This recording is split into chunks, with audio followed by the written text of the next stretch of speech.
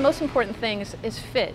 And here at the ITRC, when I'm giving lessons, week after week we get players in that just, they don't have a really good ball fit. So it's really important not only to avoid injury, but to help with your consistency. And I have here with me Brian O'Keefe. He is our Pro Shop specialist here, and he's going to help kind of identify how to make your ball fit properly and what you want to look for, and just in case there's any pitfalls. Sure.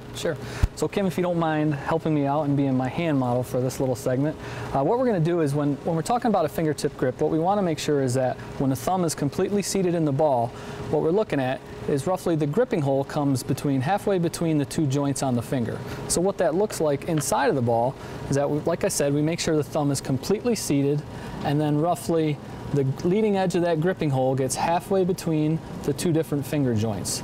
That makes sure, because if we end up going a little bit too long and we're more towards the first joint of the knuckle, what that ends up having us do is squeeze the ball more to hang on to it. Conversely, if we end up getting too close to the second knuckle, that makes the span a little bit too short. What that'll look like is that we have an uneven rise of our fingers as they're entering the hole. We want to make sure it's nice and flat across. Once again, this leads to adding excess grip pressure and making us squeeze the ball more for consistency. Now, the other thing that we want to look at really quick is overall hole size.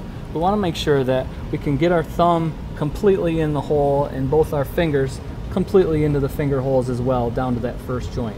If we end up coming up a little short, we end up having to squeeze the ball more. If we can't get our thumb all the way in, we end up having to squeeze it more with our thumb. Both of which don't lead to consistency and or accuracy.